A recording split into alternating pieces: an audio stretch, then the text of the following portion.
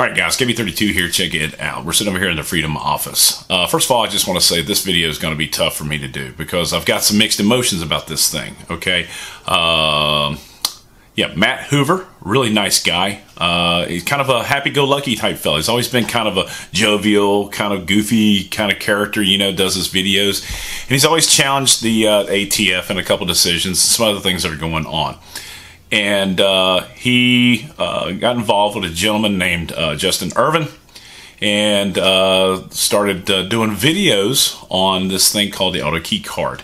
And by that, he associated himself with Mr. Irvin, and Mr. Irvin had the ATF approach him and basically took him into custody because they said that the auto key card, this card, was considered to be a machine gun, and he was selling machine guns. Well, by association, and I'm not going to get into the details because I really don't know what the details are, but this gentleman, Matt Hoover, with CRS Firearms, the YouTube channel, was doing videos to promote this item. And, you know, and I guess, you know, Justin talked to an ATF agent and said, is this considered something that's evil and bad and illegal? And that guy said no. Well, then another office said yes.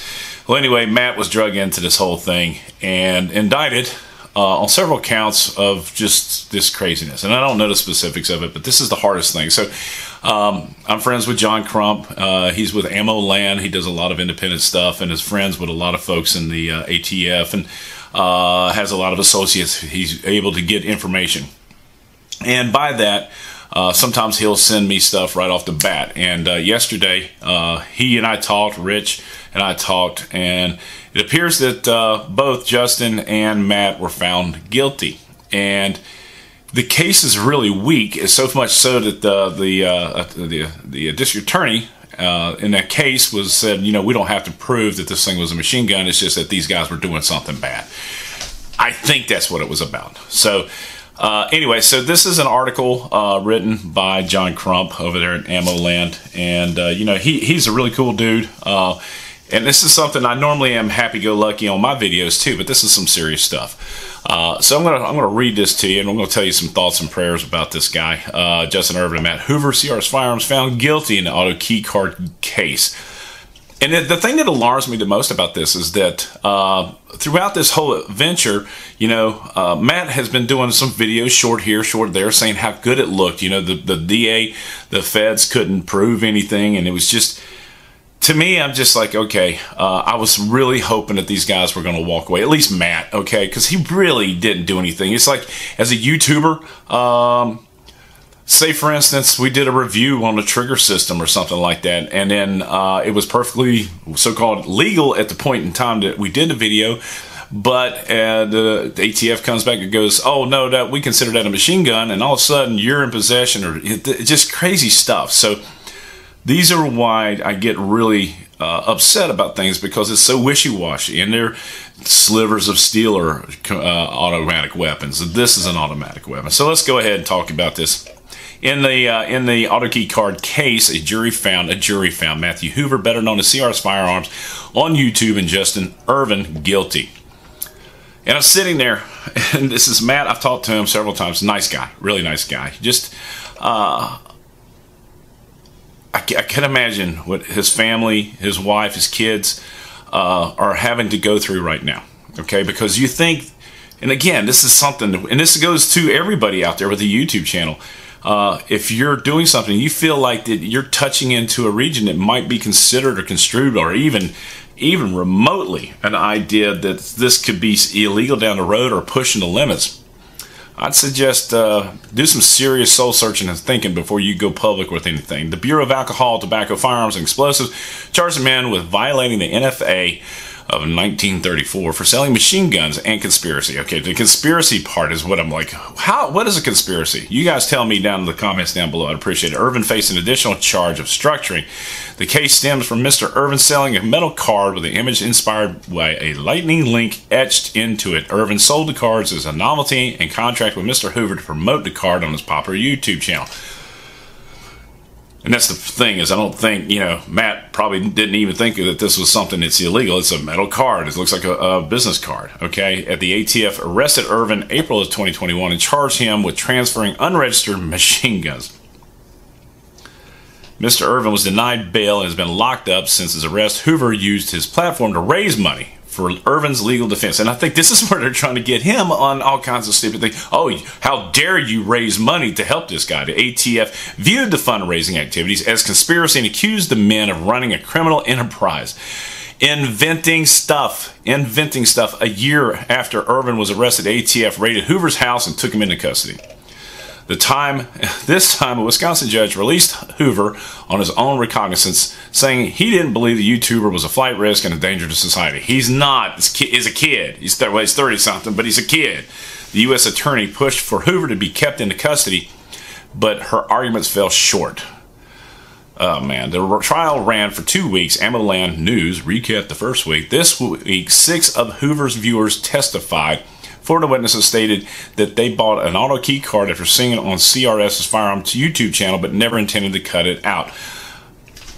Did Hoover sell the auto key card? I don't think he did. He just promoted it. Another witness nervously testified he bought the item to make a machine gun and accused CRS of encouraging his viewers to break the law. Wow, what a kind of arm twisting that the DA had to make that guy do that, or girl, or her, he, she, it, whatever, the shit. The final witness stated he was driving. Now, this is the interesting. The final witness, and I talked to John about this. This is fishy right here. Okay, the final witness stated he was driving when he heard automatic gunfire. He said he pulled over and found 3 men in a field. Oh, random field out there in the middle of nowhere. And the men had 2 auto key cards. One was cut out and one wasn't. The men gave him both because they couldn't get it to work. How much do these things cost? Would you just give away randomly to a stranger something that you think that it could be cost something? One was cut out. Okay. The man is a machinist and figured he could use his skills to get them the item to function. That's the guilty party right there. After hours of trying to failing, he threw it away to cut out auto key card. When he saw the arrest of Irvin, he contacted a lawyer that arranged for him to turn it in to the ATF. Man, I would have melted that son-of-a-bitch and just got rid of it, kept my mouth shut. The ATM examiners also testified and showed a 10-second low-quality video of an AR-15 firing automatically with a cut-out auto key card. There was no video before or after the firing. When pressed, the ATF admitted they could only get one of the 3 auto key cards they possessed to work. They also admitted to jamming the auto key card in the firearm to create a hammer follow. Okay, so hammer follow is basically, I had an AR gold trigger that I couldn't figure out what was going on, and it would go full auto on me. Tested it out a couple times afterwards, said, we're going to rip that thing out. I just don't need it to happen in a competition. DQ real quick. The ATF also admitted that the Bureau assigned 12 agents to collect auto key cards from the public before being told to stop by their higher-ups who thought it was a waste of money. Yeah, the ATF employees also admitted to taking classes on convincing a jury of their testimony. On Tuesday night, the U.S. Attorney's Office requested the jury be instructed that the auto key card is a machine gun, whether it works or not, and that they must rule if the men transfer the items and if the men's intent was to transfer uncut lightning links. They also wanted the judge to prevent the defense from arguing the auto key card was not a machine gun. This is just the shittiest thing I've ever seen in my entire life. The judge was annoyed at the prosecution for springing the request at such late hour. The judge refused most of the proposed jury instructions. The prosecution also asked for an hour and 30 minutes for closing arguments. What do you need? Additional time to convince this jury that they're evil? These guys are evil. They're evildoers. If you ever saw Matt with his hat turned sideways and he's doing his little thing, he's not, that kid's not evil. The judge told the prosecution to limit their arguments to 45 minutes. The defense asked for the case to be dismissed. The prosecution asked the judge to deny the request. The judge did not deny the request, but said she would wait until after the jury returned a verdict. The verdict is now in, and the jury deliberated for 5 hours. Okay, so just fishy. And again, I realized that there's some slippery slope in this whole thing. Construed, well, one of the guys, that agency guy, he mentioned a couple of comments in the ones down below. And I'm in agreement with you, man. If it smells like a fish, stinks like a fish, it probably could be a fish. So leave it the fudge alone, man. Mr. Irvin was found guilty on one charge of structuring. Structuring is a financial crime where a person structures withdrawals to avoid red flags. Withdrawals over $10,000 triggers the automatic investigation. I know because I tried to write a check to myself for over $10,000 and I got audited within 5 minutes. Oh, yeah. Okay, withdrawals over triggers the automatic investigation. In addition to the structuring charge, he was also charged with conspiracy. Conspiracy is an agreement between two people or more to commit an illegal act. Okay, well, there's your definition. The final 10 charges were 10 counts of transferring machine guns.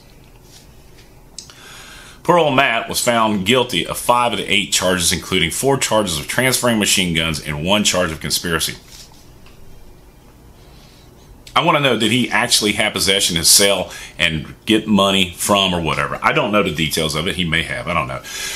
Hoover was remanded in the custody of the federal prosecutor. All right, here's the stickler. And I showed my wife some of his videos, and she's like, that guy's not very threatening. Hoover was remanded into custody because the federal prosecutor stated she felt personally threatened by Mr. Hoover. Irvin has been in federal custody for the last 2 years and will remain in custody. The men will be held until the sentencing on July 31st. His wife's got to be going nuts. His kids have got to be just unbelievably wondering what in the world is going on with Daddy. Because a year ago, he was just happy-go-lucky Matt Hoover, okay? Let me know what your thoughts are down below. I feel for that young man. I've had a lot of my friends come out and they say, well, you know, you get what you deserve, but you know, some people are just, they didn't think about what they were doing, which caused this whole thing to happen. So y'all let me know what your thoughts are down below. I'll put the link to John Crump's YouTube channel down there. If you haven't been subscribed, he's a really good looking fella. Take a look at his pictures. As well as I'm going to put the link to the Emma Land article down here that he wrote. With that being said, guys, we always end like this. And guys, when I say men and women in uniform, I'm talking about the ones in the camouflage. Okay?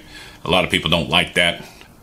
Yeah, I served, so I kind of have a thing for my fellow military guys. God bless America. God bless us men, women in uniform 24/7 for our freedoms. Freedom is not free. If you like the video, please give it a thumbs up. Subscribe if you haven't already done so. And that's it, man. And in the infamous words of the real Cobra Burnout, y'all be good. I'm out here. Boom.